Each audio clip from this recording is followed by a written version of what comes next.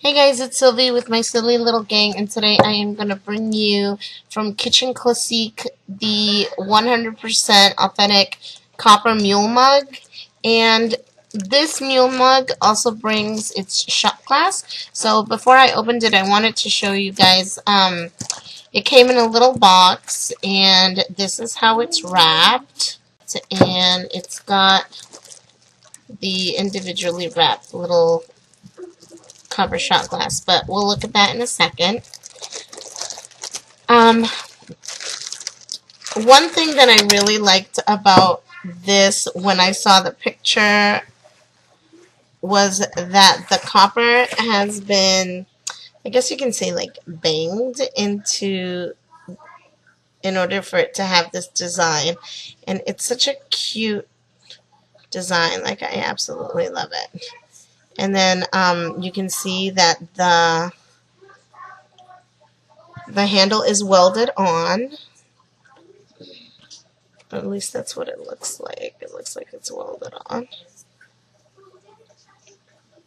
And that's what it looks like on the inside. So I really like it because it's got this design in throughout. And it's a great size. Like, if you see how I'm holding it, like if I place my hand on there, it's pretty much the size of my hand, so it's a great size mug. The shot glass also comes individually wrapped like this, with a bag and in some tissue paper.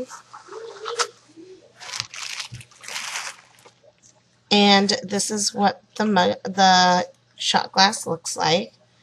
So it's really cute. I like that it has that smooth copper finish. That's what it looks like on the inside.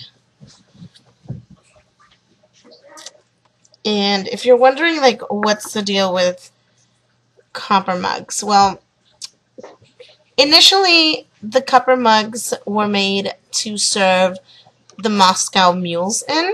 And the Moscow Mule is a drink, but I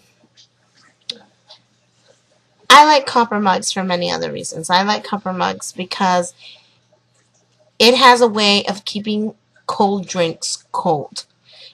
And the copper gives it this like acidic reaction, and it just gives, I feel, drinks a better flavor.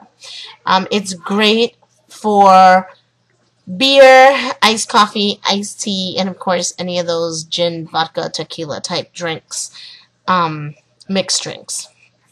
So that is what I like about copper mule mugs. And I like this one because, like I said, it's a great size. I like the design it has throughout. It's a great deal because it brings its shot glass with it.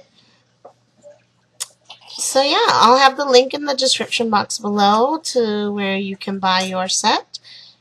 As always, go ahead and leave any comments that you have down in the comment section. Please don't forget to like this video and subscribe. And thanks so much for watching. I'll see you guys next time. Bye.